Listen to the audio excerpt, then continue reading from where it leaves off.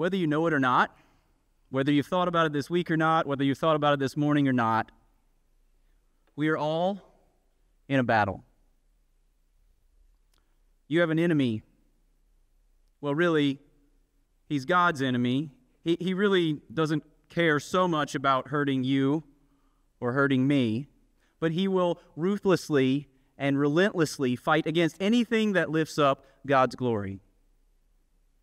And if you plant your flag in your life that what your life is going to be about is lifting up God as worthy, like we just sang, he wants to fight you. He wants to fight you in what you thought about and did this week. He wants to fight you in what you think about and do right now. Satan hates the glory of God. We think about that song. We say we just sang, and sure, we sang a song. You might not have thought about it, and I don't always think about it for sure, but you were fighting.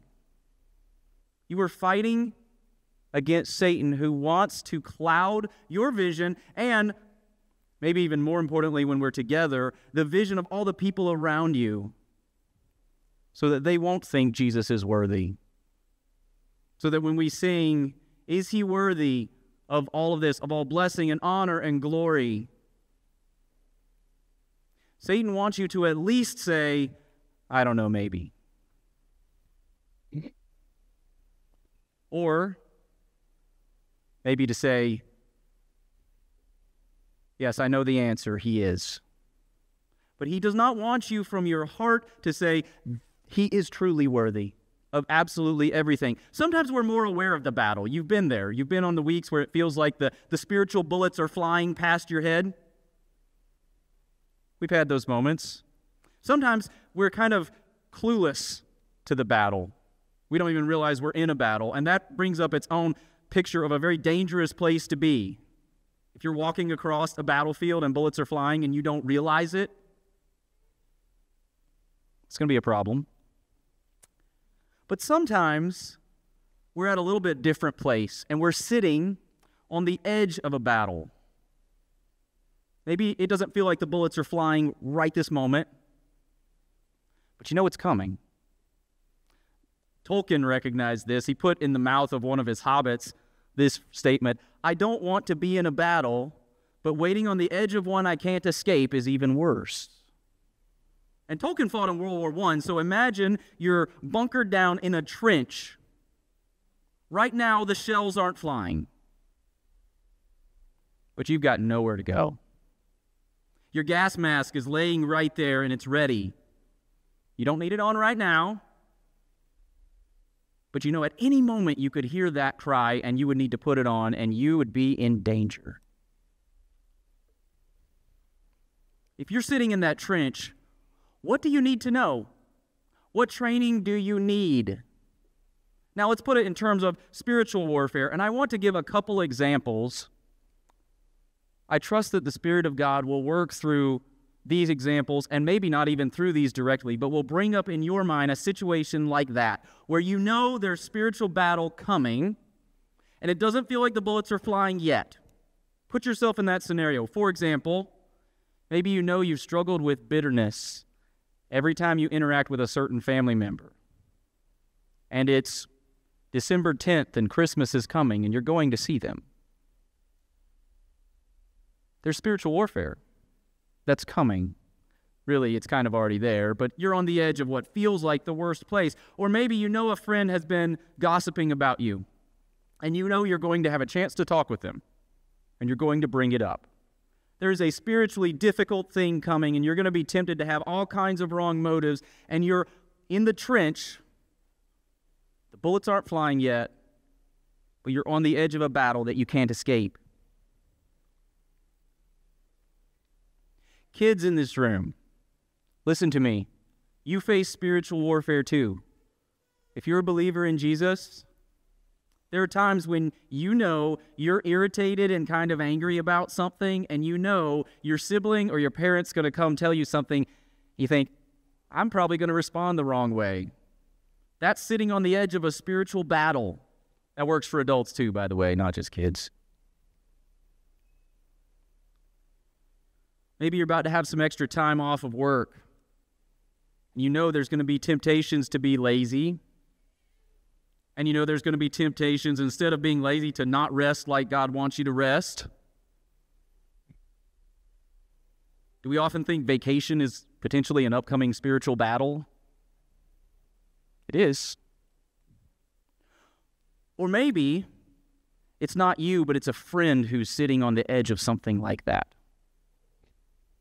And you think, I know there's something really difficult coming for them. What do you say to them? What do they need to hear? In John 14, that's exactly where Jesus and his disciples are. Jesus knows some of the darkest days his disciples will face are coming. Any conversation like that's going to be full of just emotion. It's going to be so charged with fear and desire and love and all kinds of emotions that are there. What is Jesus going to tell his close friends around the table? And we've looked at some of that. We're going to look at one section specifically, beginning in verse 25 of John 14. Jesus looks across the table at his friends, and he says, "These things I have spoken to you while I am still with you. But the Helper, the Holy Spirit, whom the Father will send in my name, he will teach you all things and bring to your remembrance all that I have said to you. Peace I leave with you. My peace I give to you. Not as the world gives do I give to you. Let not your hearts be troubled, neither let them be afraid. You heard me say to you, I am going away, and I will come to you. If you loved me, you would have rejoiced because I am going to the Father, for the Father is greater than I. And now I have told you before it takes place, so that when it does take place, you may believe. I will no longer talk much with you, for the ruler of this world is coming. He has no claim on me. But I do as the Father has commanded me, so that the world may know that I love the Father.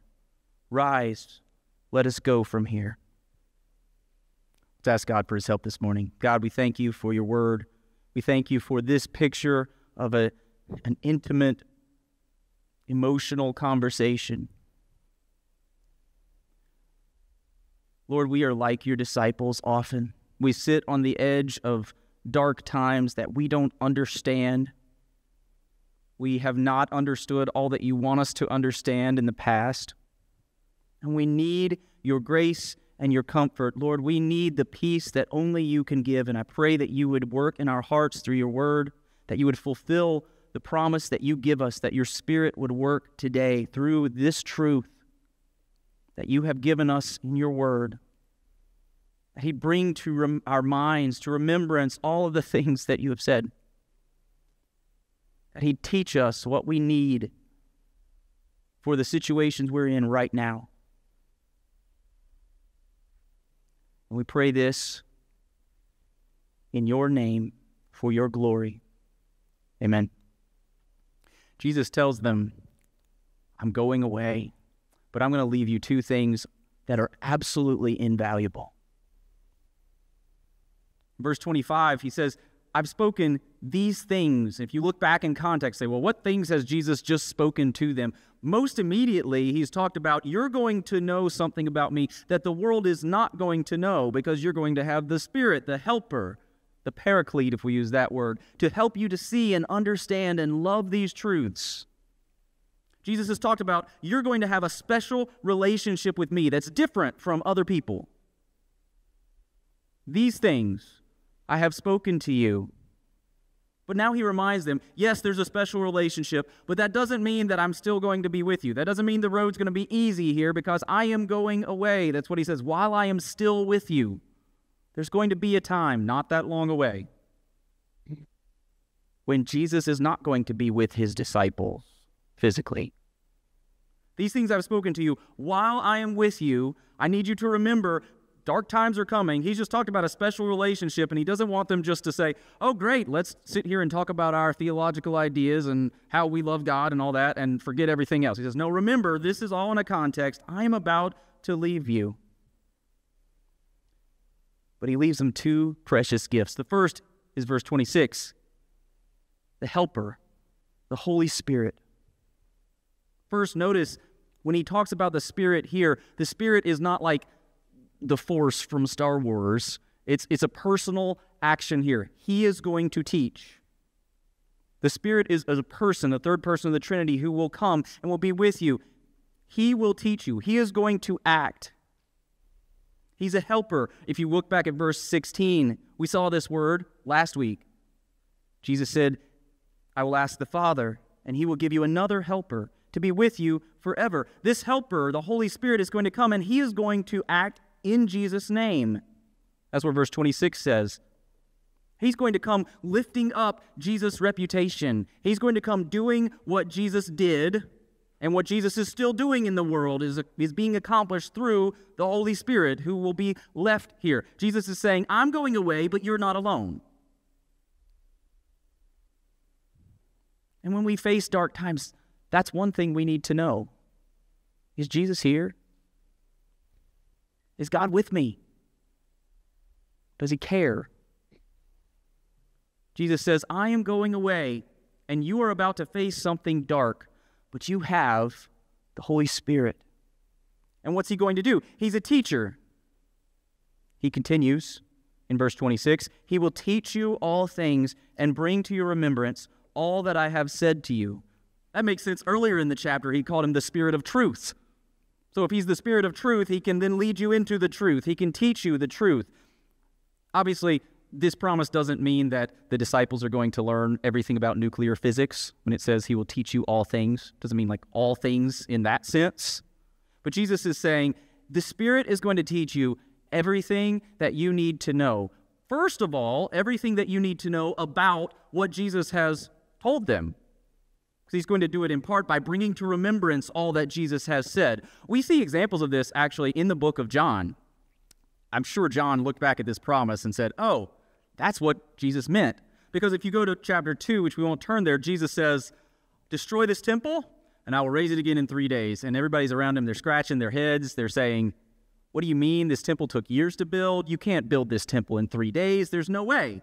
And John tells us in chapter 2, he says, they didn't understand it then. But later, looking back, they understood he meant it about his body. That's a fulfillment of what Jesus is saying right here. John is pointing back saying, oh, the Spirit has now shown us, here's what Jesus meant when he said that. He's fulfilling exactly what Jesus said when he said, the Holy Spirit will teach you all things and bring to your remembrance all I have said to you. He'll remind you of those words and teach you their significance. At this moment when Jesus talks through and says, I am going to the Father, I am the way, the truth, and the life. The disciples did not understand everything about that. They didn't get all of the implications. They didn't know how it was all going to work. But Jesus promises the Spirit will come and he will teach you those things. And in its most literal sense, let's not leave behind what's actually happening here. In its most literal sense, he's talking to the apostles, and he's telling them, you have heard me actually physically speak words to you. Now think about it. They didn't have these things all written down. Let's imagine some of you who were here, say, 15 years ago, and John Stone preached, and somebody says, can you tell us what he preached 15 years ago? You're like, no. How long after Jesus went away, after he died and was raised, was the Gospel of John written? Long time. A whole lot longer than you and I would remember exactly the words Jesus said. But Jesus promises, my Spirit will help you to remember. We have confidence that we have the words of Jesus in part because of this promise that God's Spirit would help the apostles sitting in that room remember, what did Jesus say? And so Jesus tells them, while they're sitting looking at the darkness on the edge of battle, if you will, they look at it, Jesus tells them, I'm going away, but that doesn't mean you're alone. I'm going away as the rabbi, as the teacher, but that doesn't mean you don't have a teacher. You have the Holy Spirit. Not only is he going to send the Spirit, though, he gives another gift, a related gift. Verse 27, Jesus says, peace I leave with you. My peace I give to you. Our world tells you to find peace all the time, don't they? Go find your own inner peace. What are the calls in our society for tolerating all the other viewpoints? Just live at peace with each other. Or in a more spiritual orientation, find the religion that helps you get peace with whatever's out there. Our world tells you over and over, peace, go find peace. Well, if you want real peace, it's not floating out there to be found. It is owned by Jesus. Notice his phrase. He says, my peace I give to you. Think about that. I could say, I hope you have peace. I can't tell you it's mine and I'll give it to you. Jesus doesn't even say, I hope you have peace, though. He says, this peace is mine to give, and I give it to my followers who have peace. It's his peace for lots of reasons, one of which it's his peace because he experienced it as a human, and we have examples of this. He had perfect peace with his Father from eternity past. He had fellowship with his Father. He had perfect peace with his Father as he walked on this earth. He had such peace with other men that even when they attacked him, you say, that doesn't sound like peace. Okay, true. It doesn't mean there's no conflict, but well-being. He had such peace with other men that when they beat him and cursed him, he didn't say a word back to them.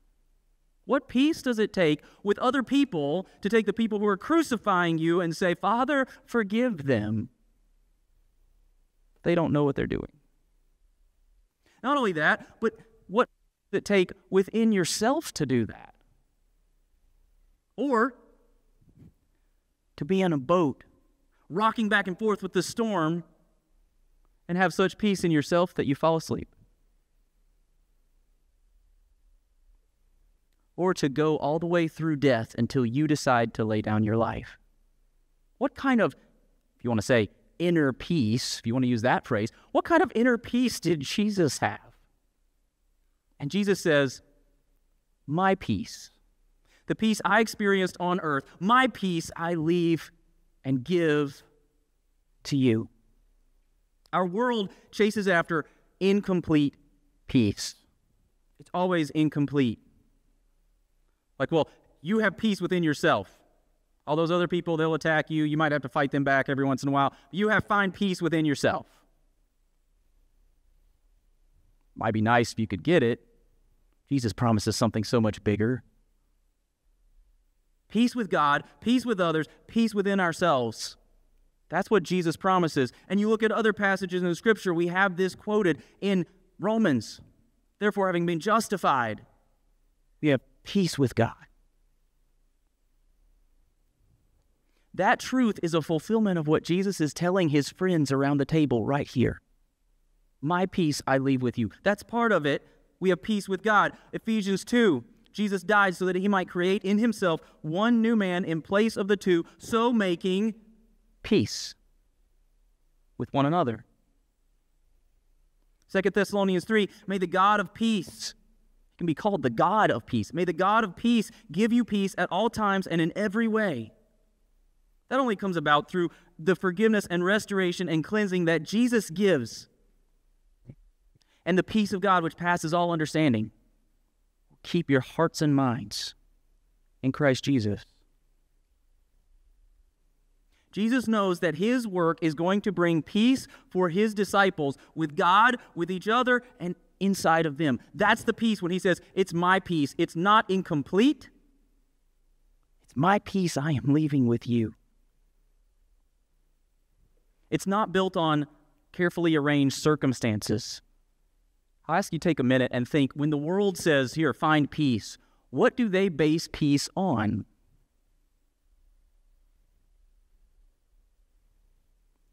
Maybe it's health.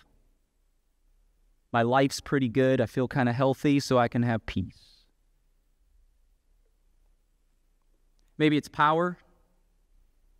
I can influence and lead how I want to, so therefore I can have peace. I can control what the people around me are going to do, so I manipulate so that I can get peace. The world looks at all of these things and says, build it on something. They've got a whole list. Which, by the way, is the same list we're tempted to build it on. My reputation or my performance. I've done pretty well this week, so I can have peace this week. We'll see about next week. Or more stuff. You've got more things, so you can have peace. But that's not the way Jesus' peace works.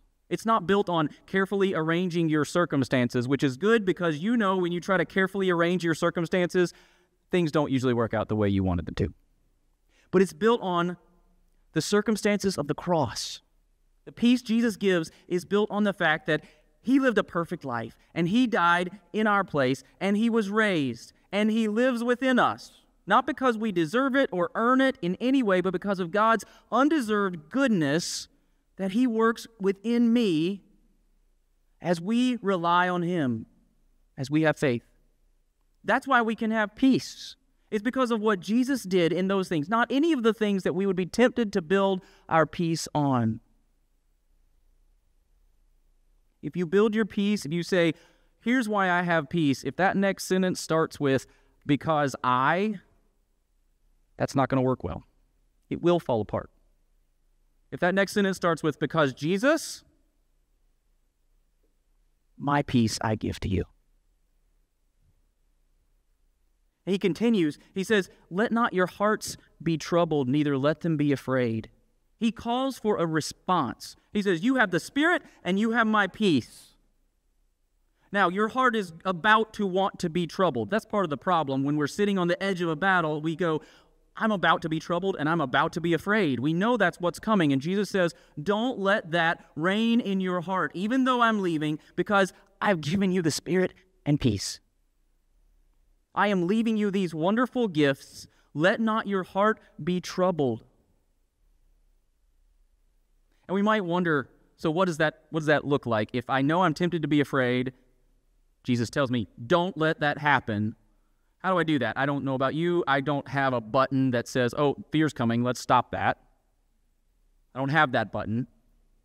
But I think it would work something like what Paul says in 1 Corinthians 15.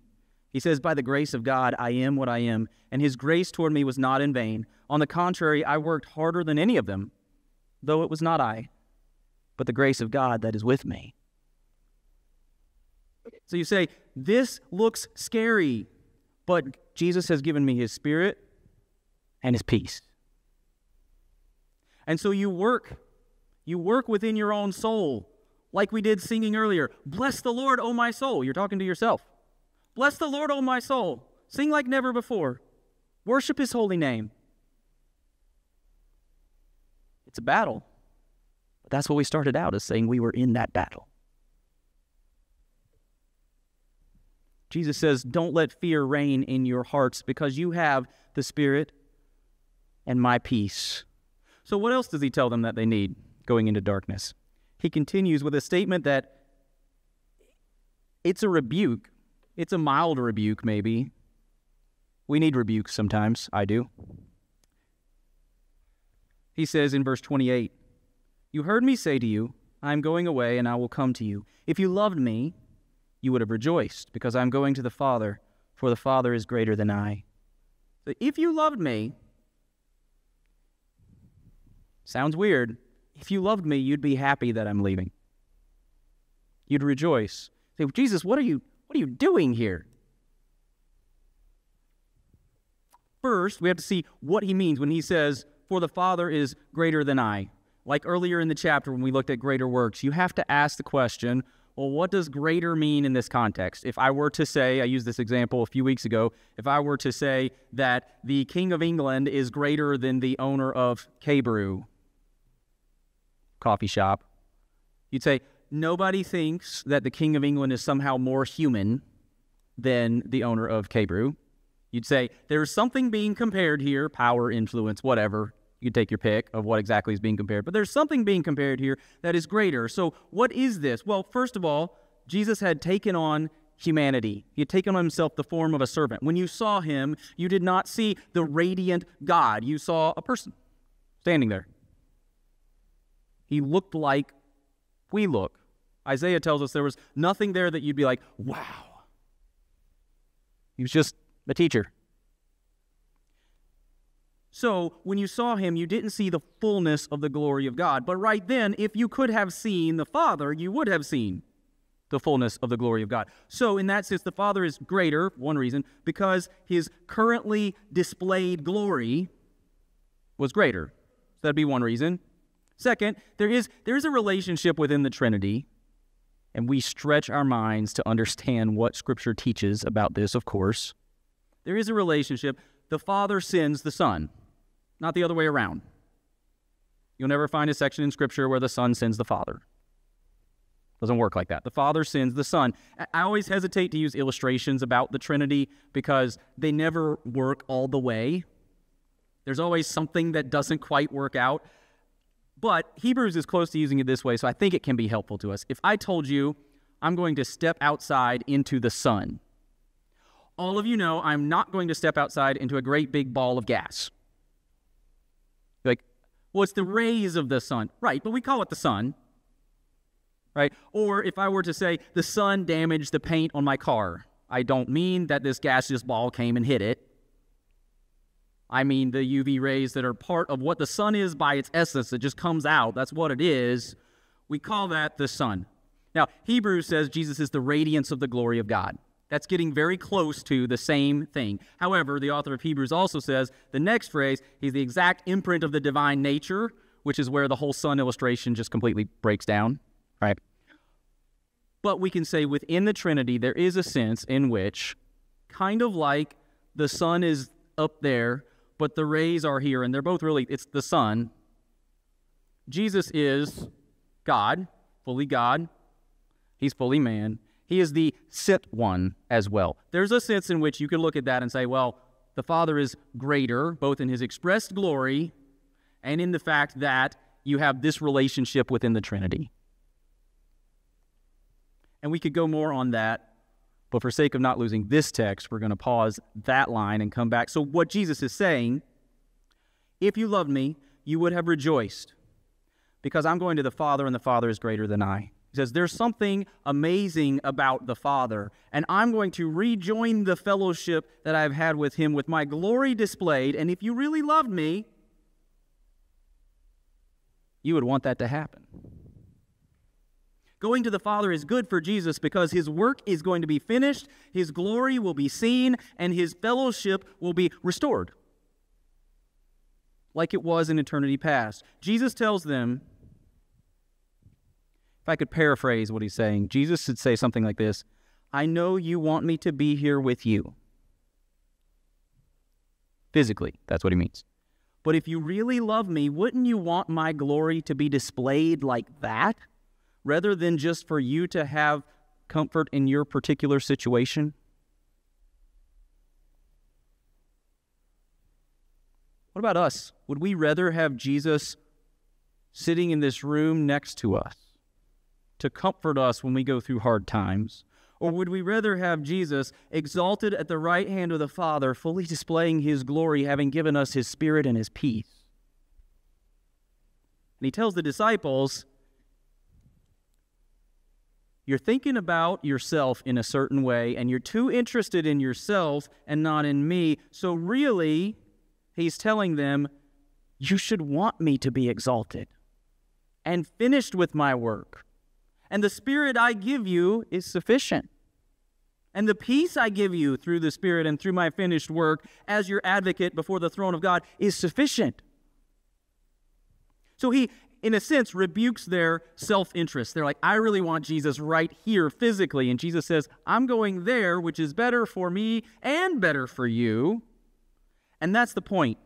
There's a beautiful truth in this passage. Jesus is not telling them, you're thinking too much about yourself in this hard time. Stop thinking about yourself and think about me. It's actually pretty close to that, but it's not quite that, because what is really best for his disciples? He's not telling them your self-interest is necessarily the problem. What he's telling them is, you're trying to define your self-interest yourself. Jesus says, look, the best thing for you is if I go to my Father and complete my work so that I can say, it is finished, paid in full, so that I can, before the throne of God, be an advocate for you, so that I can send the Spirit and give you my peace based on my finished work. Jesus says, the best thing for you is that I go. If Jesus was not one with the Father, living a perfect life of peace, dying in their place, and rising as the exalted one in heaven, then they would not have the Spirit and his peace, which he just promised. Jesus says, I'm going to give you these things. It's interesting, too. We just went through a few weeks ago the story of Lazarus. And what all three groups of people that come to Jesus, when Jesus comes into town, they all say the same thing. If Jesus had been here, my brother or Lazarus would not have died.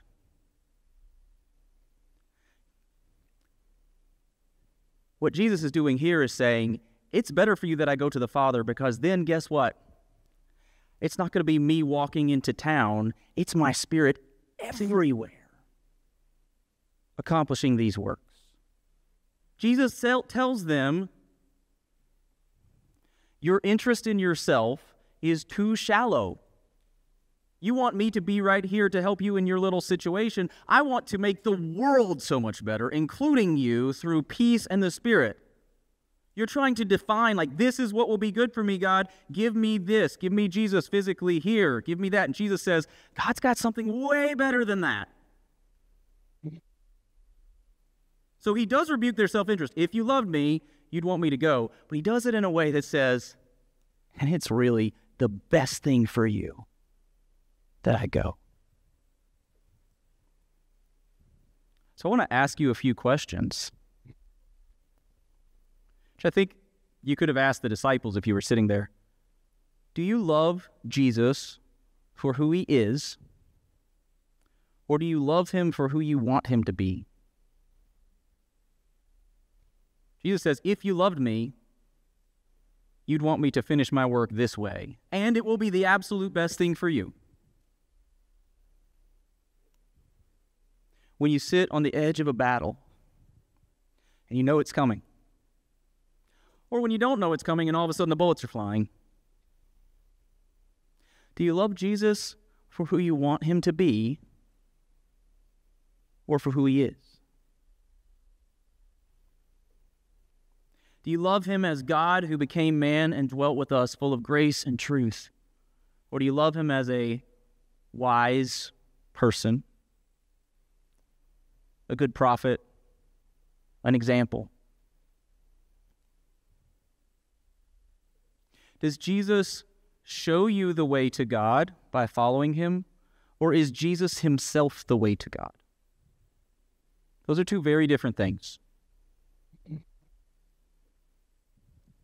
Do you love Jesus as a miracle worker who can give you comfort in this life, or as a dying lamb who will give you eternal life? I want to plead with you, if you haven't come to faith in Jesus, or if you have, and we all need to come back to this truth, the absolute best thing for you is not that Jesus will do whatever you want Jesus to do. It's that Jesus will do what he does. It's that Jesus is exalted and that he saves you. That is in your best interest. Scripture says, what does it profit a man if he gains the whole world but loses his soul? Jesus was going to save their souls by going through what he did. Do you love Jesus in a way that you define? If so, it's not really loving him. Or do you love him for the infinitely better promises that he gives? Jesus tells his disciples one more thing that they need to know. He tells them, I'm leaving the Spirit in peace. I give you amazing gifts. Then he tells them, don't be so self-centered and self-defining about your self-interest. Love me for who I am and what I am doing, not for what you want to command that I do. He gives them one other statement. He says, I am going to die, but not as a victim. It's easy when you see pictures and think about the crucifixion to look at Jesus as a victim. He wasn't. I mean, I realize in a sense you can say, well, he was a victim of injustice. Sure. But Jesus came, he said, I've told you before it takes place so that when it does take place, you may believe. I will no longer talk much with you, for the ruler of this world is coming. He has no claim on me.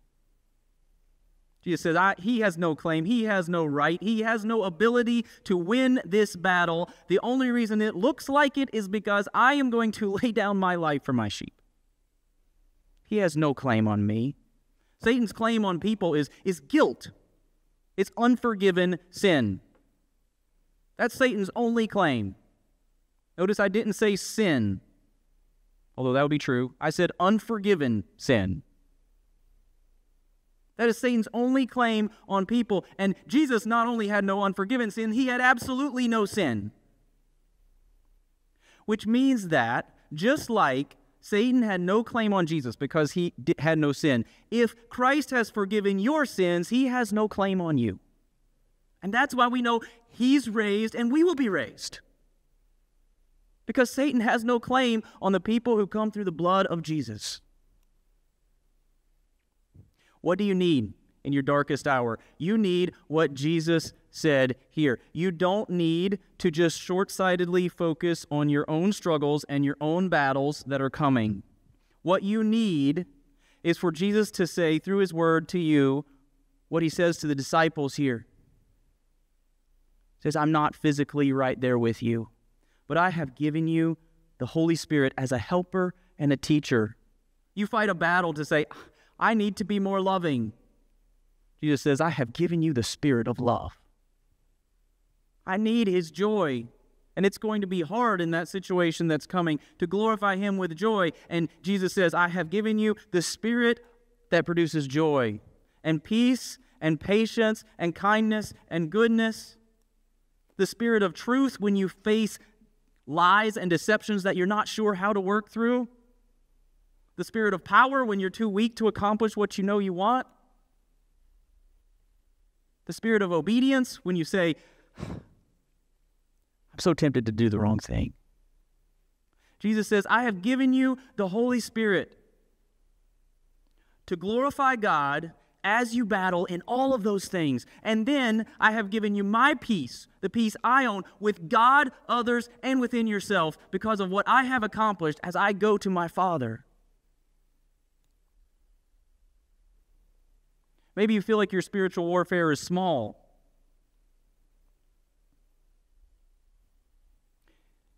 Kids, when you're faced with a temptation to do wrong this week, and you're irritated, that's a spiritual battle. And the truth that God has given you here is what you need. His Spirit is at work within you, and he's given you his peace. If those gifts are not enough for you when you sit on the edge of the battle, then hear what he said to his disciples. Your love for Jesus is insufficient, and you're really not even loving yourself like you should. Because what Jesus gives you is better than anything you could dream up on your own.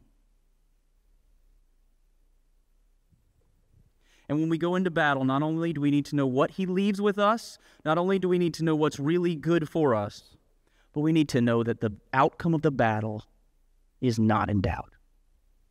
He has no claim on me. Jesus says, I'm going to go, and it's going to look like Satan has won, but I don't die as a victim, but as a victor. When you face spiritual warfare, which you do this week, this afternoon, you might be readily aware of it, and you might not. But when you face spiritual warfare, that's what we must cling to. He's given us his Spirit to empower us. He's given us his peace to sustain us. He's given us what's truly good for us, and Jesus always wins. Praise God, he's worthy. I want to invite you to take a moment and just to respond to God, to these truths in prayer, and then I will close us in prayer after that.